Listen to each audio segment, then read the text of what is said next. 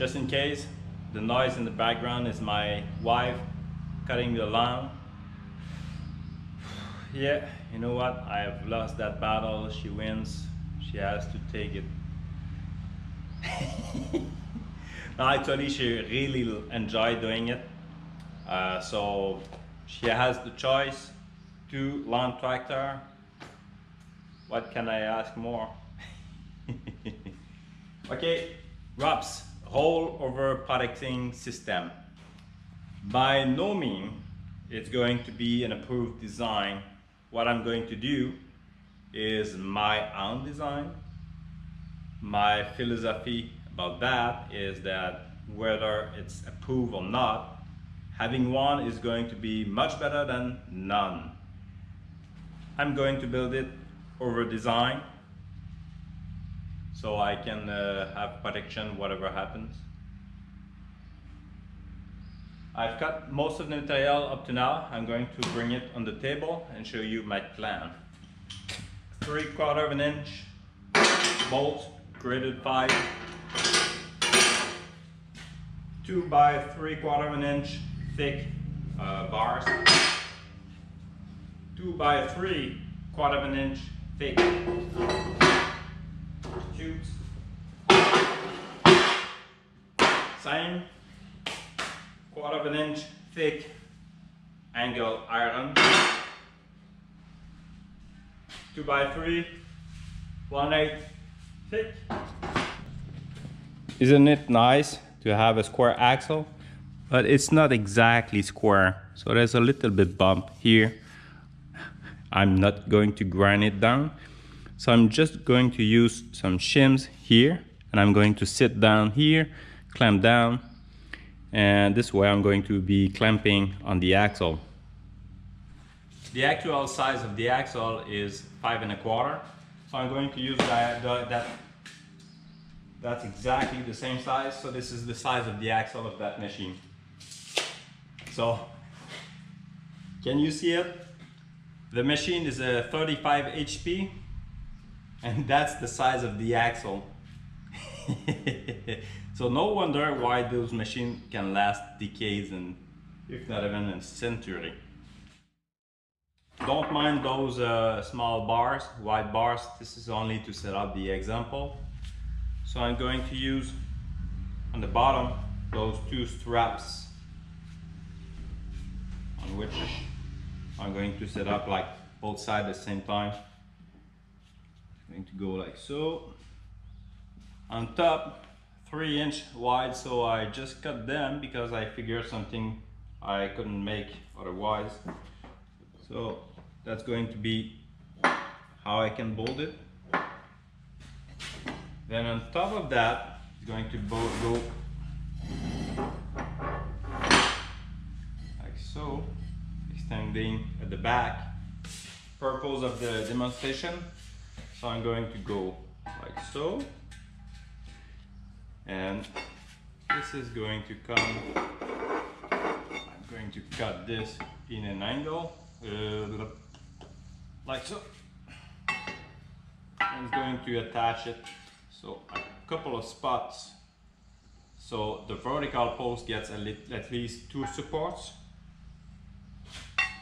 Okay, that's what I came up with. Let me clear the table, ladders. Okay, so we've got the super plate at the bottom, the 2 by 3, a little bit offset, actually 2 inches offset from that, so I have room for the bolts, nuts, and I've welded this angle iron on top so that I can bolt the fender on top of it. It will be standing here. Now what I need to do is to weld the vertical post.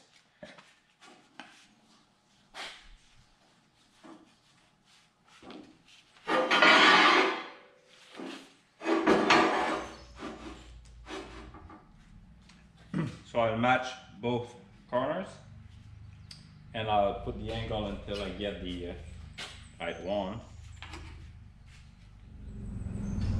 Sorry. Is that delivery?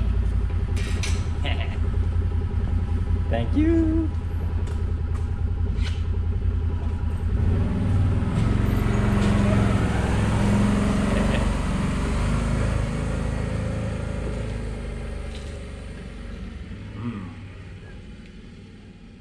Cold coffee. There might be something else in it, but it's cold actually.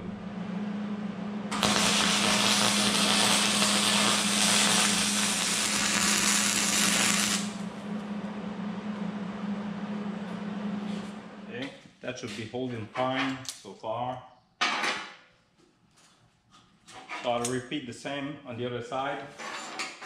So I get pretty much a symmetrical part.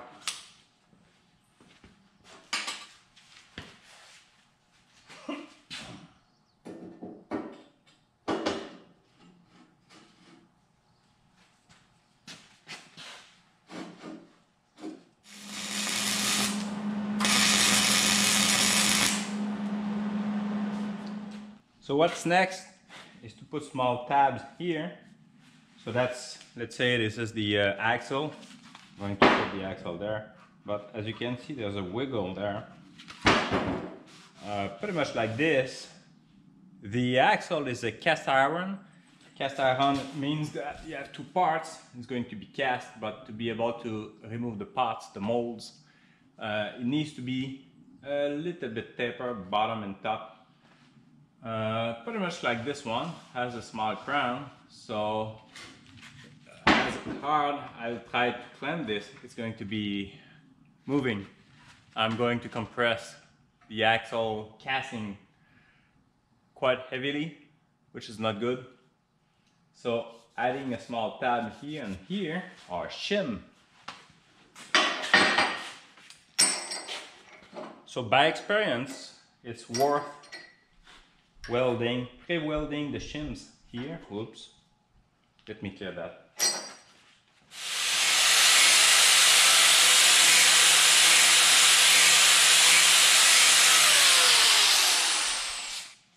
So ideally is to pre-weld the tabs like so.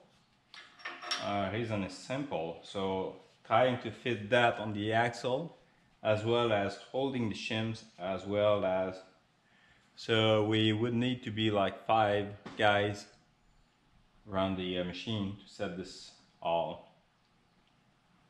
So with those tabs, even though I have a crown, it's going to sit perfectly straight. Quick update. I had to modify the design quite a bit. In fact, the plate was welded this side, so I unweld, and actually it's quite a good job. And I welded this side, so I have the plate offset to that tube, offset to that tube. Goal is that I get sufficient spacing here, yet I'll cut this corner because it's maybe 2 inches from the tire. I cut it to increase the gap, although it's not a problem actually. And so that bolts were, so to get this post in line where I wanted, I had the bolt right there where the bracket is, so I had to move it so that I can bolt in a free space.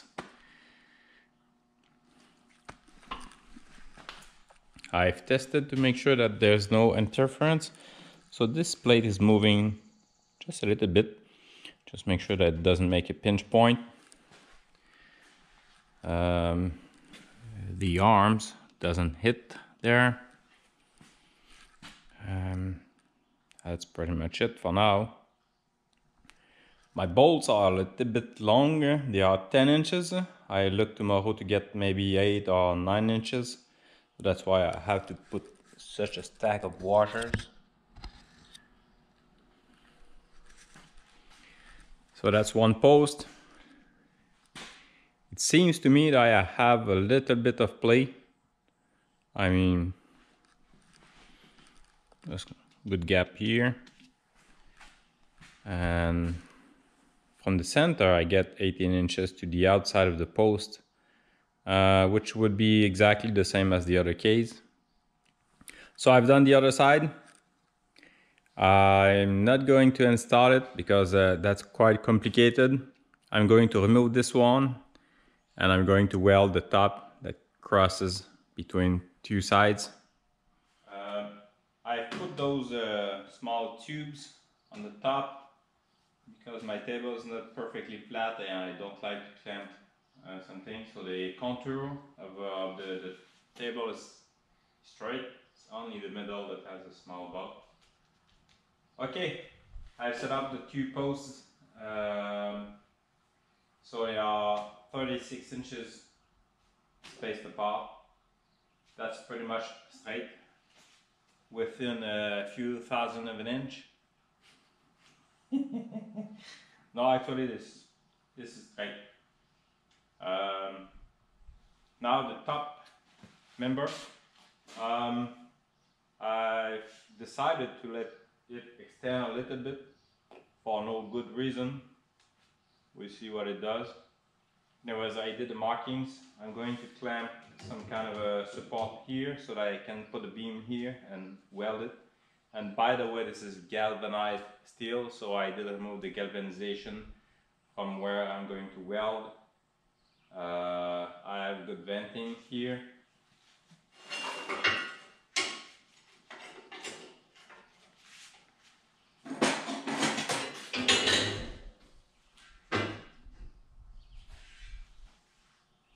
Right on.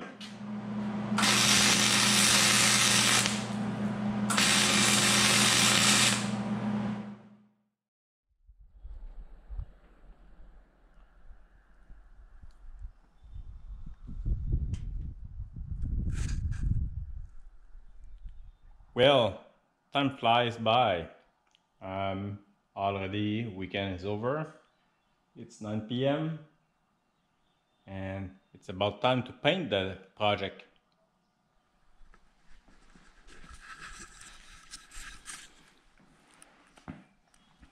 Okay, so I've added those bracing small tabs with holes so I can put lights on top of the ROPS. And this is thick plate, 2x3, one angle iron, put it in angle, weld it. So pretty much simple design. I'll take this time to paint this is the bracket that holds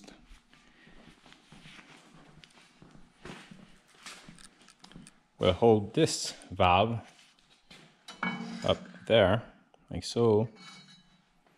So I can put and remove the hood without having to remove the valve.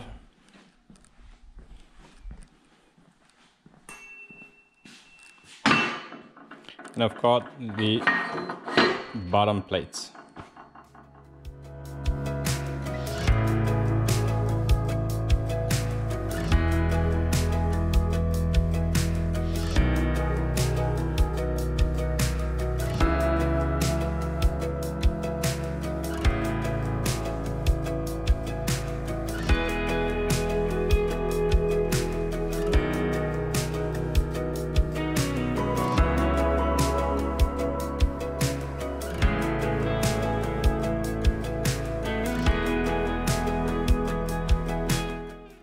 Update.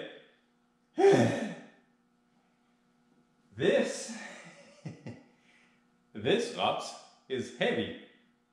I'm alone, and let's say that might be OSHA didn't approve my methodology to put that up. Anyways, I made it. So I'm going to bolt it down. I'm going to make sure it's centered and bolt it down. I need to put the bolt on this side.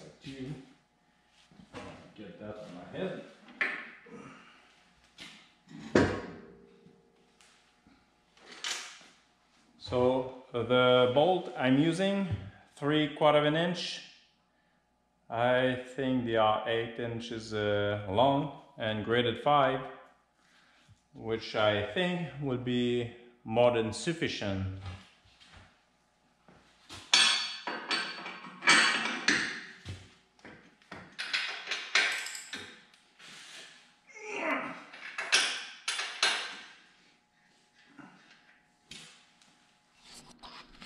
Okay, this is the final result.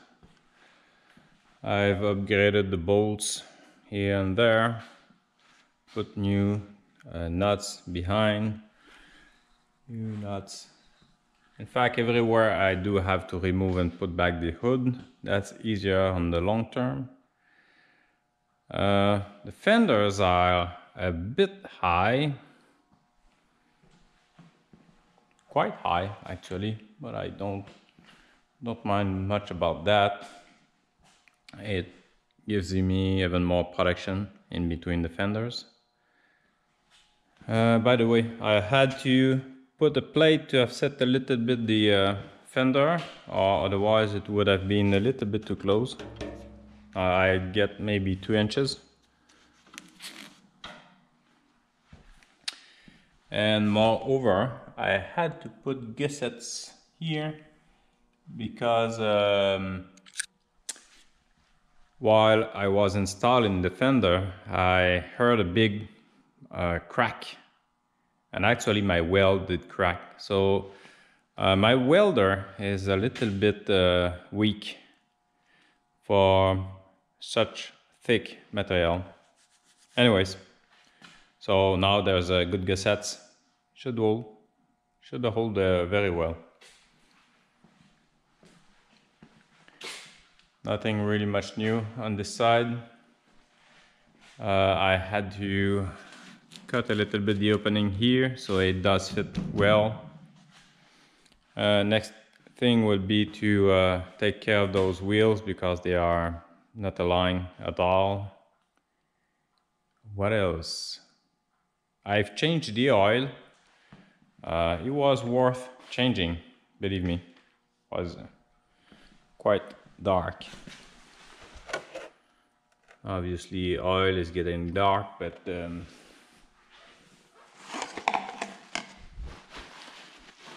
I take a paper towel.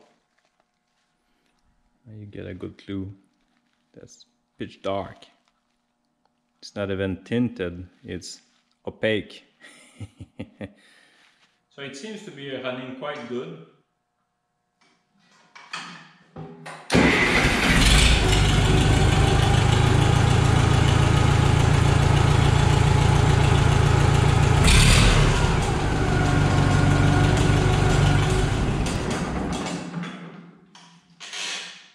And actually the oil pressure is good, 20-ish psi. I can see it's charging actually. I was expecting maybe the generator was not working, but it's actually working well. So I think it's going to be good for some jobs now. Hope you enjoyed joining me for this quick modification of the case. See you the next time. Thanks.